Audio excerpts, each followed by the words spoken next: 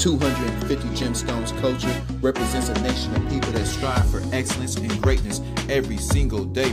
We are more than journalism. We are a revolution. Come on, let's kick this door down and let everybody know we up in here. Welcome to the 250 Gemstones News TV channel. I am your host, Michael T. Porter, and I'm bringing the news to your ass like no other.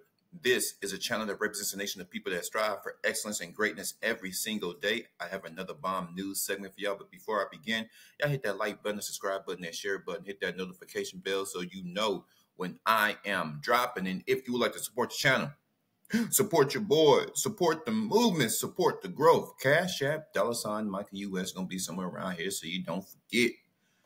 Black Queen, I think she on fentanyl, I think she's on some type of drugs, there's a manhunt for a woman out there in San Antonio for killing a Sonic Burger worker. That's right.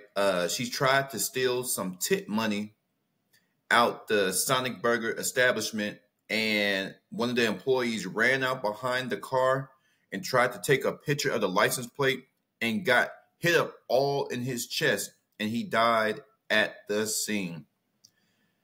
Let's check this story, y'all. Let me get me some of that drum roll action, please. Sonic don't pay me enough to do all that.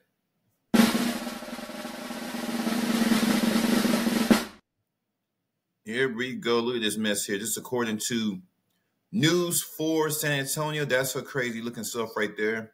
And this is the other suspect. Oh, they got some other photos. Hold on, let's see what they got here.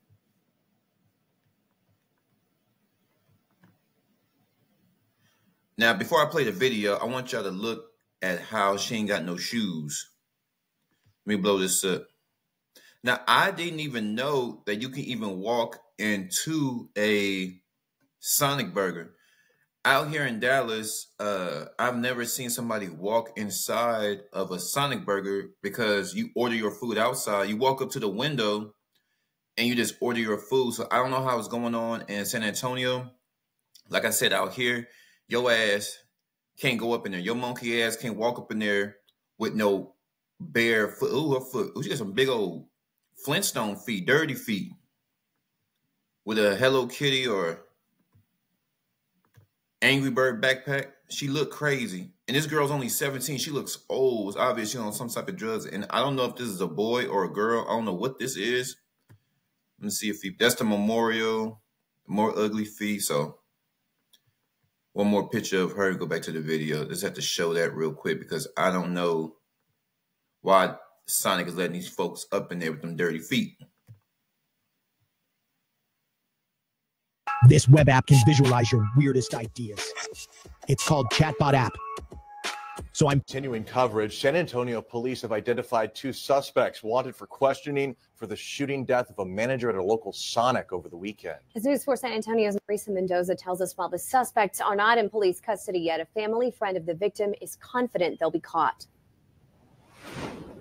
Friends and family have created this makeshift memorial here at the drive-thru at the Sonic located on Babcock and Eckert Road in the medical center in memory of 33-year-old Daniel Shrewsbury. He was the manager here at the Sonic. We spoke to a close friend earlier this afternoon who told us Shrewsbury was trying to turn his life around. Yeah. I drove by and I saw it, and it's a lot for me. Close friend and former co-worker of Daniel Shrewsbury didn't want to be identified. But on Tuesday, he added a bouquet of flowers to a memorial honoring the former Sonic manager. What do you want to tell the people who did this to your friend? It's not right. It's not okay to just do something like this. Like, people like this shouldn't even be around a gun. Like, it's horrible. It's a lot for me, man. I'm sorry. We did a little digging to see just how many times police were called to the Sonic where Shrewsbury was killed. Since January, San Antonio police have been there 12 times. Some of the incidents include an assault in progress or disturbance. The most recent one was Sunday. That's when police say Shrewsbury was allegedly shot by one of these two people at the Sonic located in the 5500 block of Babcock Road. Investigators say the suspect and the victim were arguing before Shrewsbury was shot. These photos of the suspects were released Monday, and thanks to tips into police, officers know who they are, but neither have been arrested or yet been taken into police custody. You said that you've seen the suspects walking around? Yeah, the girl, she's always around. She's always towards medical center. They're going to pick her up. They're going to get her. And he will get justice. He will. He will. If you have any information on the whereabouts of either of the suspects, So this is absolutely crazy. Man lost his life over $100 in tips. Let me see something else real quick. Would y'all like some of this 250 Gemstones News TV commentary? Well, of course you do. That's why your ass is here. That's the manager right there, Daniel Shrewsbury, and that's the crazy woman right there. That's the crazy lady. And believe it or not, this girl is only 17. She's had a hard life. Hard life. First off, this is why this is a lesson to everybody at these establishments. My personal opinion, I would never put my life on the line for no job unless my job entails me putting my life on the line. If I'm a police officer, firefighter, army, something where my job entails me that I need to put my life on the line and I signed up to put my life on the line, then that's cool. But for a Sonic Burger, for a Burger King, for Walmart, I'm not putting my life down for no corporation. Absolutely not. $100. This man lost his life over $100.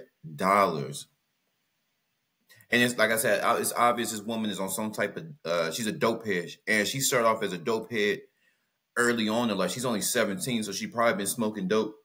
If she is pulling robberies to get a fix, she had to have started between, she's 17. She probably started smoking dope when she was 14. She probably has been smoking dope since she was 14.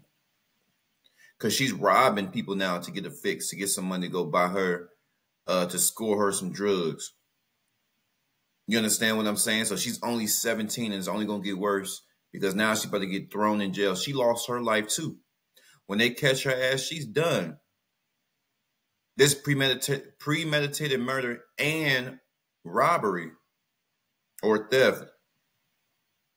Theft and murder. Her and her little stud friend, wherever that thing. I don't know if that was a boy or a girl. I don't know. Maybe y'all can help me. Y'all, what y'all think it was? The one in the black shirt.